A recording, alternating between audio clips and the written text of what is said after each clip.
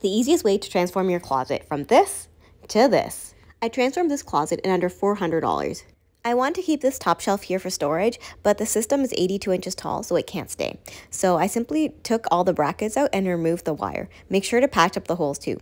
Then I started to assemble the new system, and it's so easy to put together. You don't need any DIY experience. Try and get the center unit as straight as possible. This is heavier than it looks, and you should probably ask someone for help. Prevent accidents by mounting it to the wall. Next, it's time to install the rods. Simply install these brackets and the rods snap right on top of it. I also got these drawers for the system, which is great for storing underwear, socks, and anything else you love to fold. Plus, it comes with a few shelves too. I love that you have 3 different rods, so you can have one for longer items like dresses, and then shirts and sweaters. What do you think? Isn't this a great upgrade? It's really easy to assemble. I love that it's a beginner project and you don't need any experience with DIYs.